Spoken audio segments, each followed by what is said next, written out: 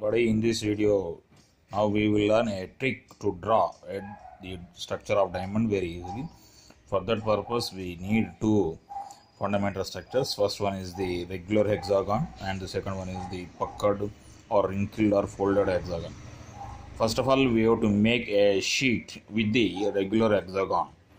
Then after, we have to specify the alternate carbons in order to understand the structure easily, like this.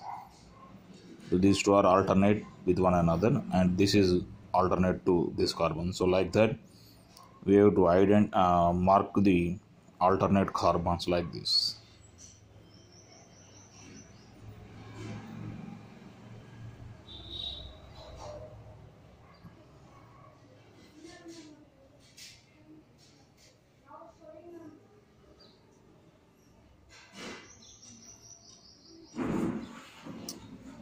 Sorry, this one we have to mark, and next to this one, and here this one, and this one, this carbon, and now we have to go for this one. Then after, we have to write the puckered hexagon by using other color.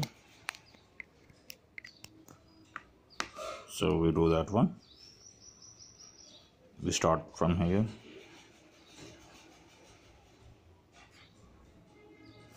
Like this. Hexagon is formed, and we have to mark the alternate carbons like this. Again, we have to extend like this. Alternate carbons. Like that. Here also we have to do the same thing.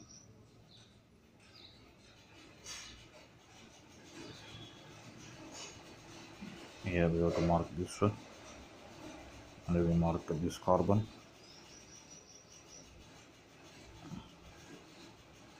and we mark this carbon, this,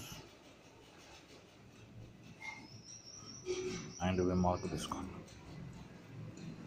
and then after we have to connect this carbon, this lower position carbon.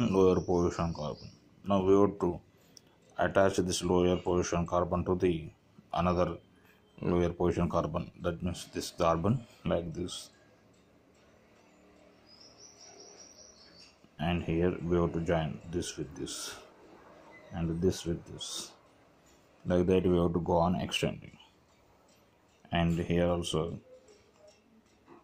we get like this.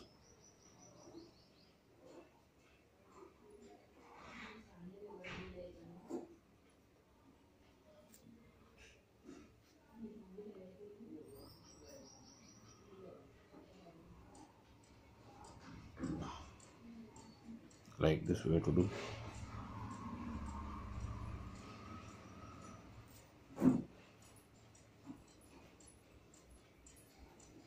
And we have to join the lower carbons like this.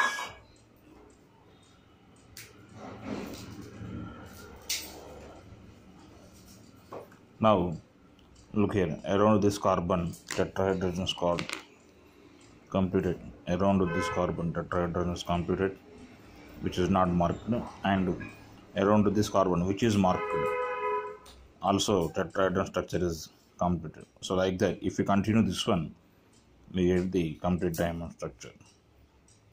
So like that. So we know very well that diamond is a three-dimensional polymeric structure. So like that, we can easily draw the structure of diamond.